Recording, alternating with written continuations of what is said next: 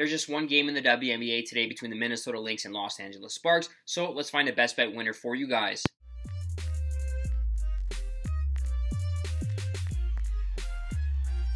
What's up, sports fans? My name is Chris. Thank you so much for watching today's episode of The Bounce. We are a daily WNBA betting show committed to bringing you winners on a daily basis. Today's Tuesday, July 9th, and in today's video, there's just one WNBA game on the card between the Minnesota Lynx and Los Angeles Sparks. And we're going to be coming out farm with one selection that I believe has the best opportunity to turn us a profit here on a Tuesday night. Now, before we get into the plays, though, if you haven't already smashed the like button, please go ahead and do so now. If you guys are new around here, please hit the subscribe button. We are pumping out some great content on a daily basis, and we are almost at 1,800 subscribers, which is phenomenal. I appreciate your guys' support along the way.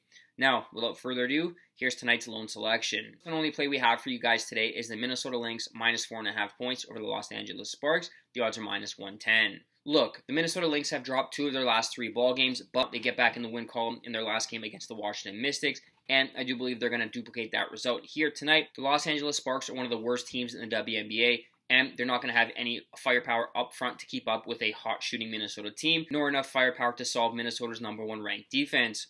But what about the 98 points against the Las Vegas Aces, you ask?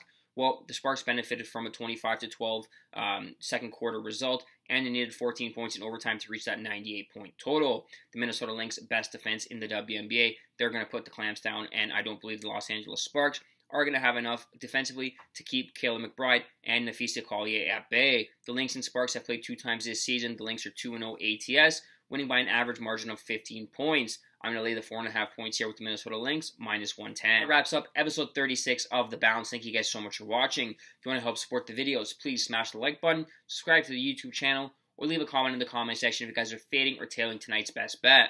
As always, good luck.